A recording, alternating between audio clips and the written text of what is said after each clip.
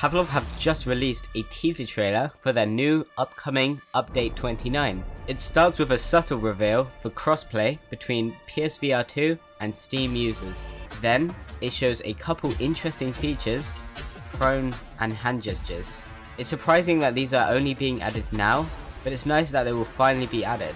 Then we get to see a list of many new game modes being added, with the first one being Infection. This is a classic Call of Duty game mode where one person tries to kill everyone else by infecting them to get them on their team. But then we get to see this masterpiece of a game mode, which is of course Prop Hunt. This is going to be like the best game mode for Pavlov, and I can't wait to make hundreds of videos on it. But next are just some new night maps.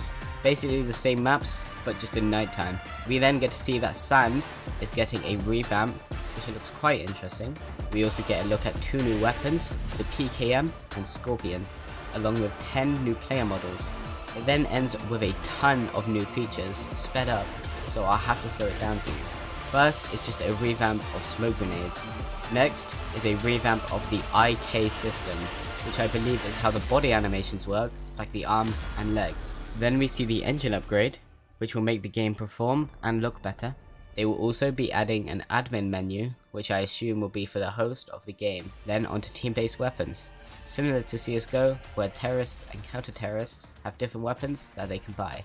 A mod kit overhaul, which I assume is how custom items are imported. Adjusted spawns, so when you die, you won't respawn in front of the enemy. A motorcycle, which will be cool. A sound overhaul, which is most likely weapon sounds, and maybe even movement sounds. Performance optimization, which is related to the new engine upgrade releasing in the update.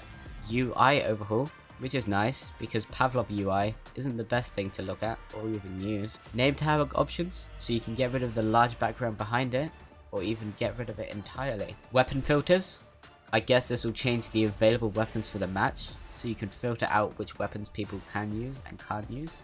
Even more TTT roles and items. You can see the most recent roles that were added last year in this video here. And finally, an in-game mod browser, making mods integrated with the game, which makes it easier to find and download mods. And the best of all of this will be available right now. You can download and play the update today.